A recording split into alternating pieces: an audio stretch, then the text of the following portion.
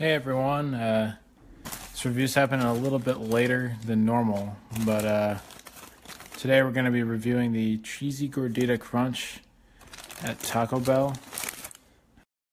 Looking at the packaging, it says it's labeled the 5-layer burrito. I really hope that's not it, because it's certainly not what I ordered. Oh, no. Upon inspection, it's looking like, yep, this is in fact the Cheesy Gordita Crunch. And as a bonus, Nikhil also wanted me to get the Baja Blast, just in addition with this review, but I can't have the Baja Blast because it's Mountain Dew and it's got, you know, caffeine in it and whatnot. So I got the Blue Raspberry Airhead Freezer as a substitute. Some of that.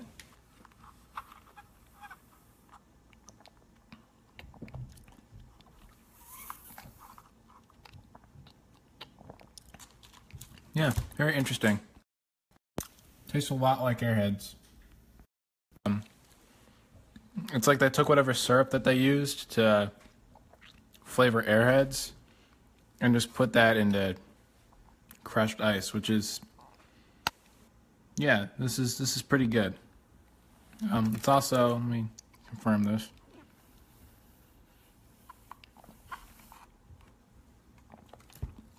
Because I don't know if you guys have an icy before, but it's not just like syrup and ice. It's also, you know, sort of acidic and tastes kind of carbonated. And I was wondering if this would capture that, and it really does. So I'd say this Airheads drink, pretty good. A little too sweet, but you know, if that doesn't bother you, you know, it tastes sweeter than an icy. So I'll give this give that a 7 out of 10. It's pretty good. I like that. Let's break into this thing. Oh boy.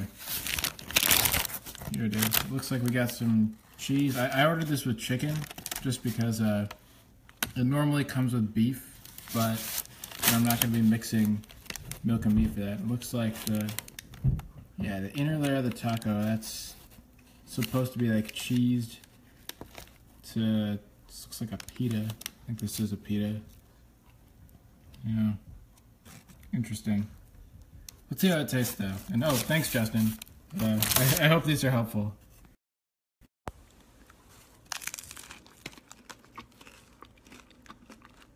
Okay.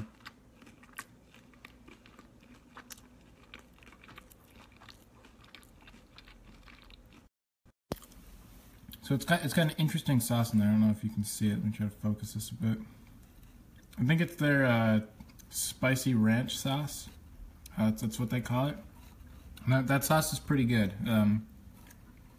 You know, it's a little bit spicy, decent amount of savoriness to it, so it really adds quite a bit to this. I'm not sure how I feel about the like hard shell taco inside of a pita.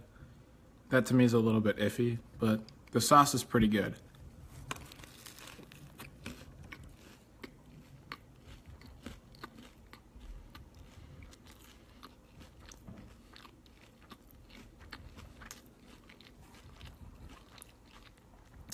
Yeah.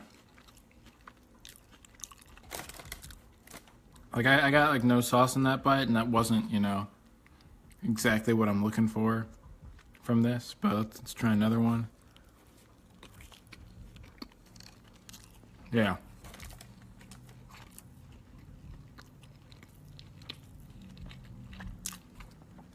I think I like this actually better than their Doritos Locos Taco and their stacker.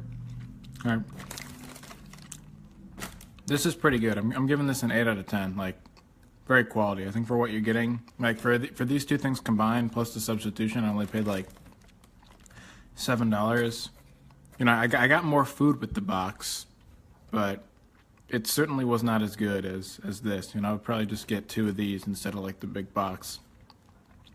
So yeah, I think that about wraps up this review. Next week, Passover is starting, so I'm going to have a lot of exciting Passover content to continue the theme of me eating terrible food that other people want to know about.